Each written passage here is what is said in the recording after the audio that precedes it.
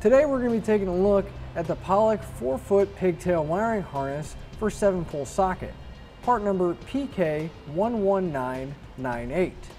So here's everything that's going to come with our kit. We're going to have all our buck connectors as well as a ring terminal and our harness that's going to have a 4-foot lead on it. Now what's great about this harness is it can be used either as a replacement for your damaged or broken harness at the back of your vehicle, or in our case, we're going to be using it in the bed of our truck for a 5th wheel adapter off of our factory harness. Now as far as the buck connectors go, since our connections are going to be made underneath the vehicle, to keep it protected against any corrosion and moisture, I'm going to be replacing these buck connectors with heat shrink buck connectors, and you can pick those up on our website using part number DW05745-10, and that'll be for a pack of 10. Now to help us mount our plug in the bed of our truck, we're going to be using the Pollak 7-pole vehicle connector. To begin our installation, we're going to need to find a suitable spot to put our 7-way plug. We've marked a general area right here that we're going to be mounting it. Now I'm going to be using a 2 1/4 inch hole saw to cut a nice round hole so I can mount my plug.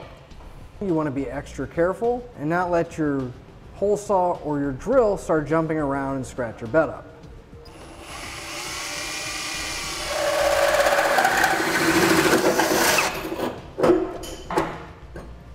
With our hole drilled, we're going to take our harness and we're going to take the loose end of the wires and we're going to feed them down so they go down to our bumper.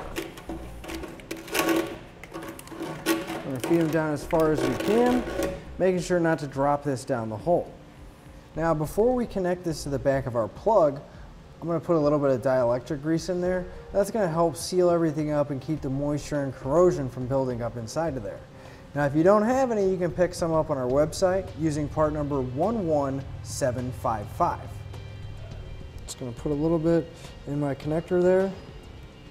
Then I can take my 7-way plug, I can plug it into the back of there, making sure it locks in. Now I can go ahead and feed this back in there and I can get ready to mount this. Since I can't reach the back of my plug here, I'm going to be using 4 self-tapping screws to put this in place.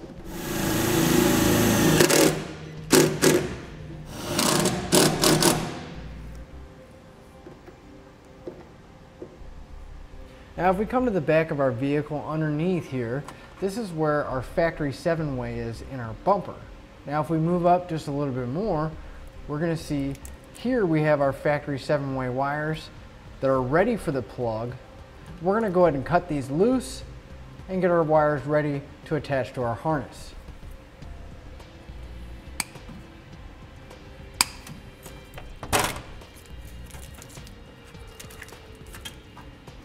Now that we have our wire harness down, I'm going to go ahead and cut the ends of these heat shrink ends off the wire, and we go ahead and strip them back.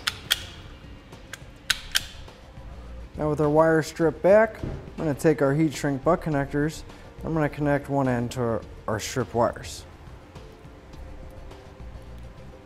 It's always a good idea to double check your crimp, make sure it's tight. Now we can do the same thing for the rest of our remaining wires. Now we can come to our harness that we installed and we can get it ready and strip back the ends here. Now not all of our wires are going to match up by color, but we'll start with the ones that do. Our large white wire is going to go into our other large white wire here, which is going to be for our ground. So we're going to take the free end, put it into our butt connector, and then we can crimp it down. Next we can focus on our blue wire, which is also going to go to our blue wire off our factory harness. Now our green wire here is going to hook into our factory green and purple stripe wire right here, and that's going to be for our right turn and brake signal.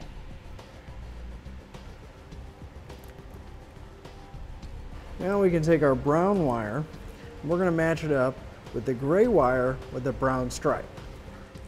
Now if we come to our red wire coming off our harness is going to go to our factory yellow and brown striped wire here.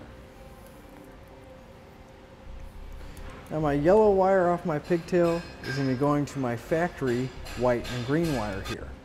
Finally, our black wire here is going to be going to our red wire with the green stripe coming off our vehicle. Now, as I mentioned before, these are heat shrink butt connectors, and I'm going to be using a heat gun to shrink them down. Now, I just want to mention, if you are using an open heat source like a torch or a lighter, you just want to be extra careful not to char the connector or the wires. And you just want to make sure that you shrink all your connectors down, make sure that you have good protection against any corrosion. Now, with all of our connections made, all we need to do is tidy up our wires, and then we can test our system. So we can come up to our plug in our tester, then with an extra set of hands, we can have them run the lights while we check to make sure they're functioning right. All right, now if we have them turn on our running lights, we can see those are working properly, as well as our left turn signal, right turn signal, brakes, and our turn signals. And we can even see if our trailer brakes are working as well. Looks like everything's working properly and we're ready to hit the road. That'll finish up our look at the 4-foot pigtail wiring harness for 7-pole sockets, part number PK. Click the link below to shop, learn more, or visit us at etrailer.com.